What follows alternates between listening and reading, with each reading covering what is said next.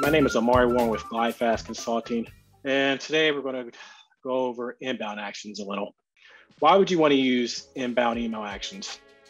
You might want to use them to do something simple like create a record, update a record, something like that, trigger another email or notification to approve a approval request, maybe reject it, something like that.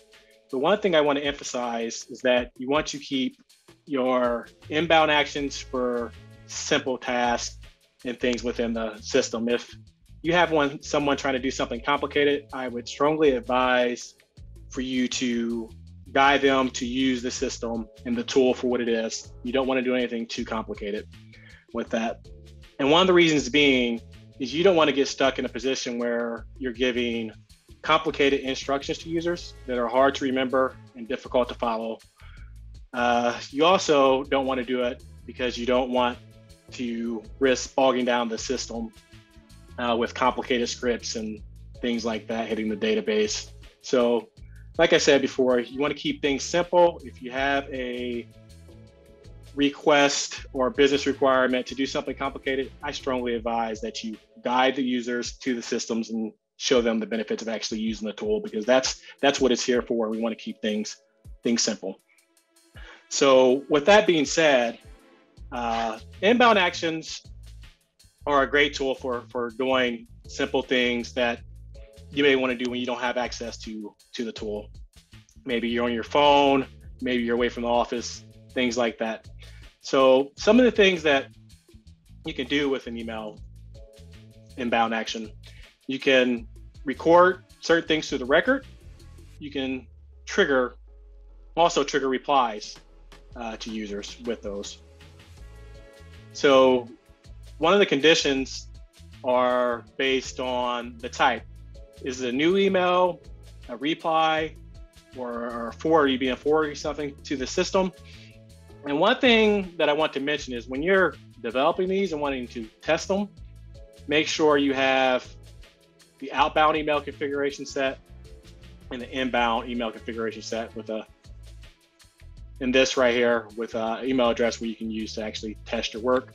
Just be sure that when you change this, you change it back once you're done working or doing whatever you have to do.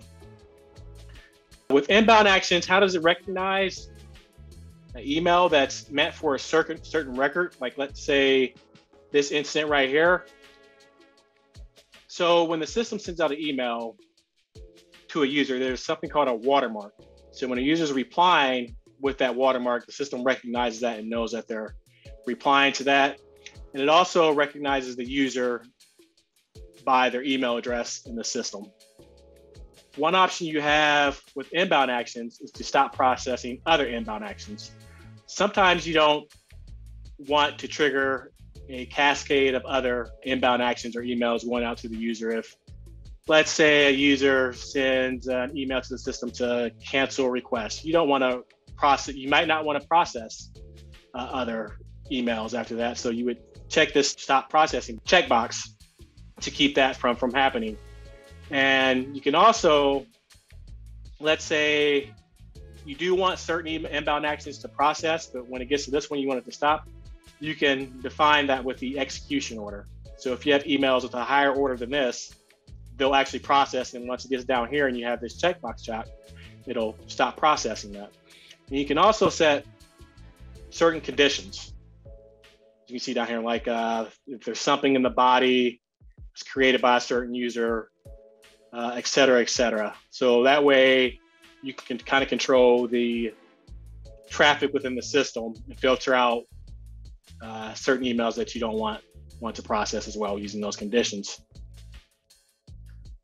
You can also set it by certain roles. Maybe you only want managers to be able to do that. You can assign that role to managers, and this inbound action will only trigger if that manager or user has, say, a manager role. Now let's go over here to the actions.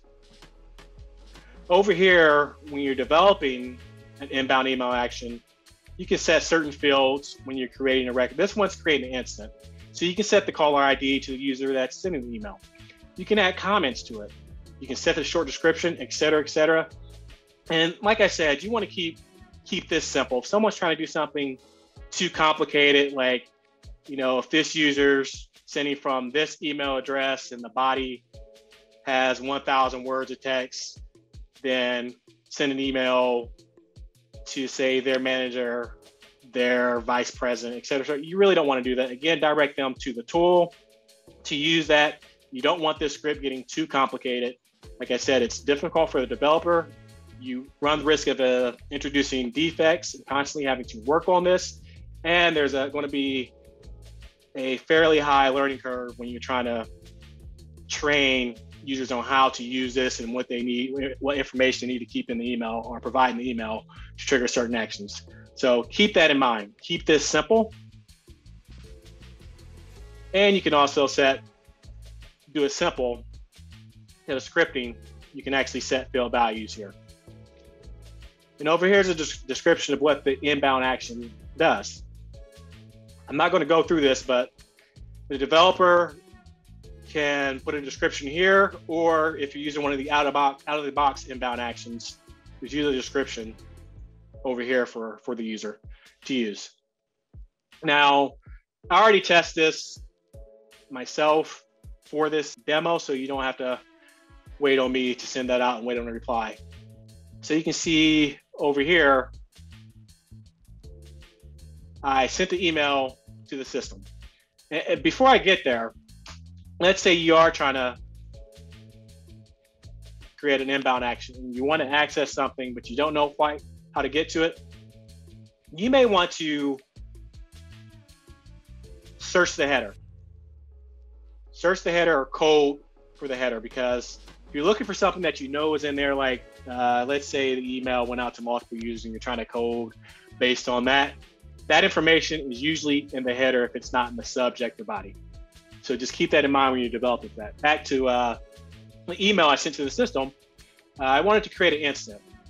So essentially, I sent in an email to this developer instance, subject a test instance, and this has the body information, headers, content type, and we're going to go ahead and preview that. You can see that I just sent, this is just a test email. What that did was it created this instant right here. You can see that it set the short description. It shows that I sent the email and what was in it.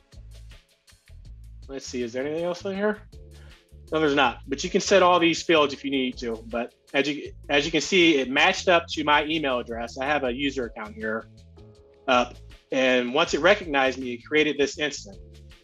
And if we go back to that email, not that one, this one right here, you can see all the inbound actions and scripts that it skipped down here.